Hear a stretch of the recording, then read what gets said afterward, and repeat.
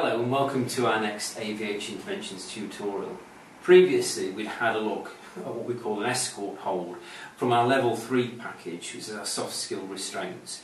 We're looking here at being able to control a client or a patient or a resident in a less than confrontational situation. We're trying to get that control without the use of restraint that has any joint locking or pain compliance.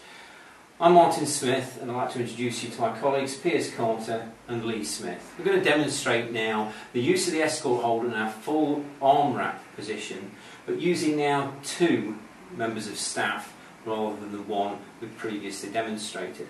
So both of us have got now a control on the arm. Here's the escort position that we spoke about previously, making sure that the hand is just around the wrist area here and just above the elbow joint, so you've got some control, and between us we can move our person around fairly easily but also fairly safely. So we've got some control over the person. They're not too non-compliant at this moment in time. Within our package we talk about a yes, no or maybe person. This is either a yes person or a maybe person rather than a completely non-compliant.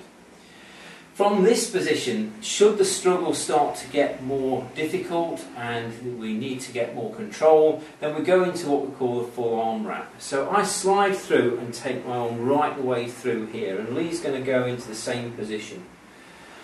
One of the most crucial parts of this is to have communication between the members of staff.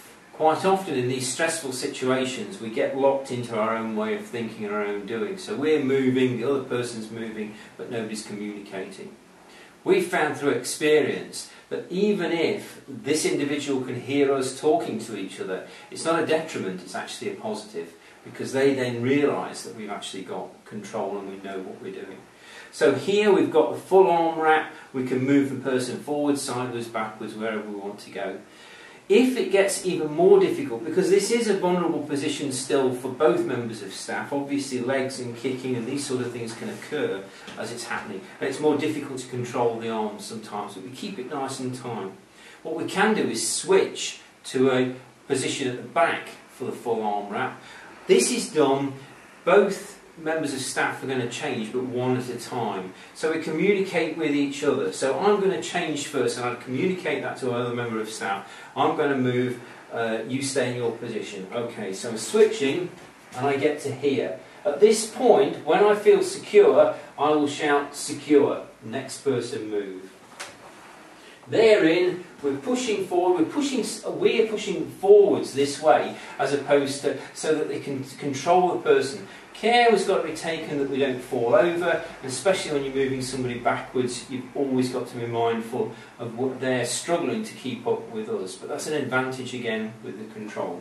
So here we are in the full arm wrap position to the back, where we can now move, and also we can take down to the floor, which we can do in follow-up tutorials, and also then we can switch back to a seated position. So that's the escort, the front full arm wrap and the back full arm wrap using 2 members of staff. Thank you.